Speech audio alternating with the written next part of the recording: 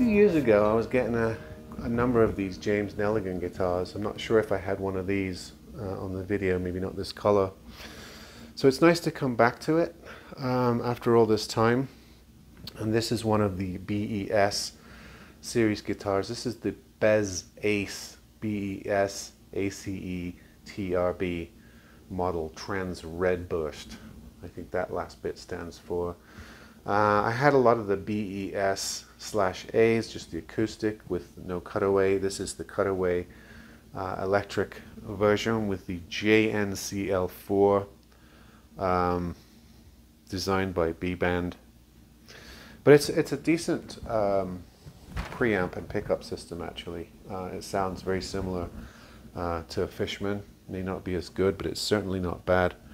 Again, just some details, some nice sort of inlay style, very simple but slightly different than your standard dots. Very simple double purfled white rosette to you know, just sort of give you the outline. Again, white binding throughout, purfled, nice mahogany back and sides with the cutaway profile, and the solid spruce in the Redburst finish. I think I mentioned rosewood fretboard. Reasonable tuners, very much bog standard, but no real issues with them. Any issues you might hear just because this is freshly set up, strings still stretching out. Didn't have to do much work to it, just a couple of burrs knocked off the ends. Slight truss rod adjustment, but really in good shape.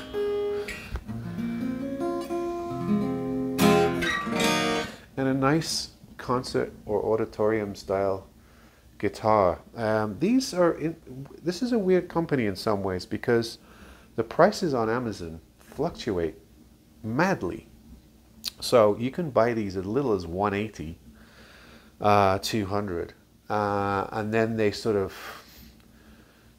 you know, gradually creep up to what I presume is the full MSRP price, which is around $350, even towards $400.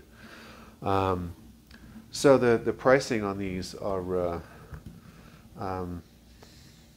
quite variant. So if you can pick one up closer to the 200 mark, they're very, very good. Solid top acoustic, electric acoustic guitar cutaway.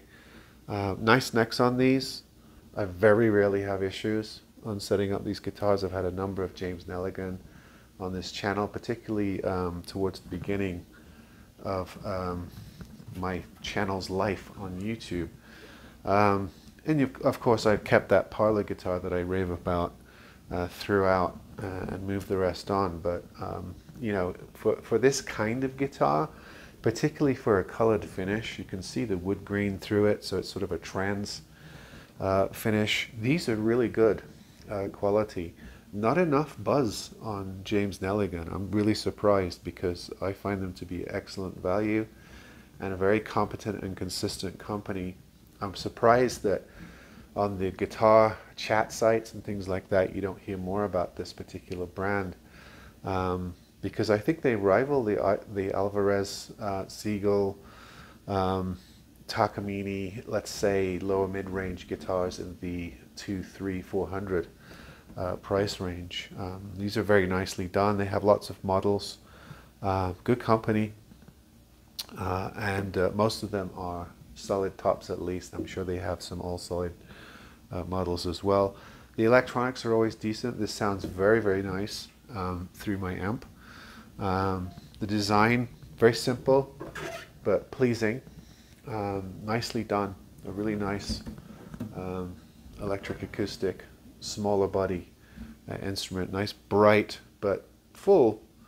It's not a lot of guitars this size are all treble and mids.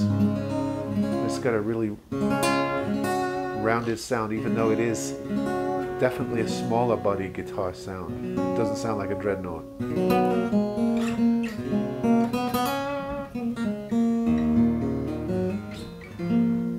But it's a very sweet, very nice, pronounced voice spectrum on this. Reasonable electronics.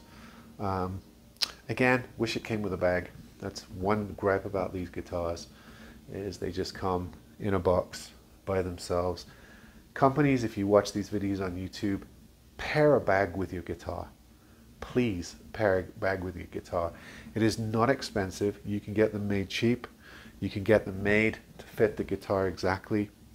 I've found in selling for over 25 years, things sell a lot easier if you can include a gig bag. That's just a fact.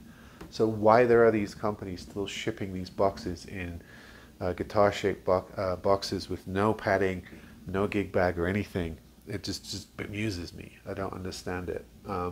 So James Neligan, great guitars, include a gig bag, and then you'll be perfect in my eyes for this price range.